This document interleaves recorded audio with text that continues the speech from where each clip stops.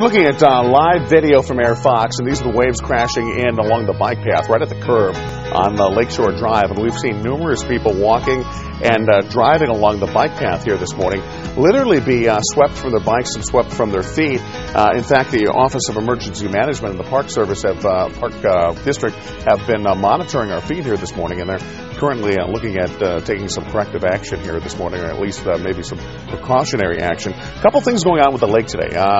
This is a potentially dangerous situation because we do have a storm warning that is up for Lake Michigan, and that's because we're seeing 12 to 16 foot high waves across the lake today. And meanwhile, in the southern end of the lake, 14 to 18 foot swells across southern Indiana, across the southern end of the lake in Indiana, I should say. We also have a gale warning up for the lake, and the rip current risk is very high. So if you are sucked into the water, this is not a day you actually want to spend any time in the water, because those rips can actually pull you straight back out into the lake. Very dangerous situation. We see that numerous times. That guy just turned around. He was out there. He was running one way. Yeah. There was a wave that hit. He turned around. You know what? Smart guy. I would like to proclaim him as wise. Yeah, I would too. He just turned around. You know stuff like that. I'm not going to even mess with it. I'm going to turn around. Yeah. We're going to continue to have the waves here today. We're going to continue to have the winds as well. In fact, this hour we're seeing a wind gust of 45 miles per hour at Gary. So even though both of our airports seeing wind gusts in the 20 mile per hour. Oh! No. That is not good. That guy. So he was hooked into the water. Oh, yeah. Look at, he is right at the edge there. He's getting his. There's his He is right at the edge. You know, and we're obviously at the point now. You know, we're at the point now. This really needs to be shut down. Yeah. I mean, at this point, we've seen several people knocked off their feet. That guy, I mean, his bike was in there practically. Because if this doesn't get shut down, if someone gets swept out over that wall into the swimming lanes there, I mean, we're now talking about a water rescue. Yeah, you're not kidding. And Mark, I know that the water temperature could be somewhat of an issue, but you're also dealing with waves that are potentially smashing people against the shoreline there, the concrete. And that could be a very dangerous situation. Well, absolutely. Anna, you're looking at the waves coming in, smashing against the concrete there.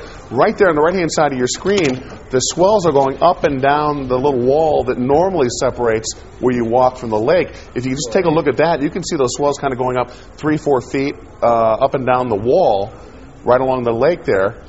Not even talking about the bike path. So again, that makes the water rescues very dangerous. Well, and Mark, you know, as you said earlier, the Park District was watching Fox, Good Day Chicago, and saw this video, and now is putting in a call to OEMC. So right now, they're just in the initial stages, and I think they need to really fast forward this several steps, because the Park District was going to make a call to OEMC, then discuss with OEMC what needs to be done. Well, I think at this point, there's no question. It needs to be shut down for safety purposes. Well, especially when you see what we just saw there. What you're witnessing here, and this is not just a normal recreational day at the beach. I mean, we are talking about the lake being quite dangerous today because of the high rip current risk, because of the gale warnings, because of the storm warning that is posted for the lake. So the lake is a potentially very dangerous spot. So if you're swept into the lake, that's going to create some huge problems. And this is how important our viewers are, too, because we actually got this tip from a viewer who had been watching this from his condo window and kept watching this happen, people nearly being swept into Lake Michigan. Yeah. So he called us and said, please send the helicopter. We need to let people know about this. Well, I have a friend who actually just texted me a second ago telling me that he was out there. He's like, I'm not sure if I was in the video or not, but he texted me saying he's out there, so hopefully we'll get him on the phone. But he's saying, I mean, it's awful out there. Well, what it seems to be doing is catching everyone by surprise. They're running along, and it seems like it's dry and it's fine, and then all of a sudden the waves sweep up at that one particular spot there at the Oak Street curve along Lakeshore Drive. And just nearly sweeping. We've seen bikes, people, dogs nearly swept into the water. Right.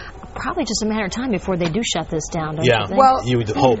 And we were talking with one of our colleagues here in our web department, Tala, and I believe, Tala, it was your boyfriend or somebody that they know that actually got swept into this water, and their computer actually was completely destroyed. Wow. All right, Sandra, we're going to be right back with more. We'll stick with this story, but have more coming up after a break.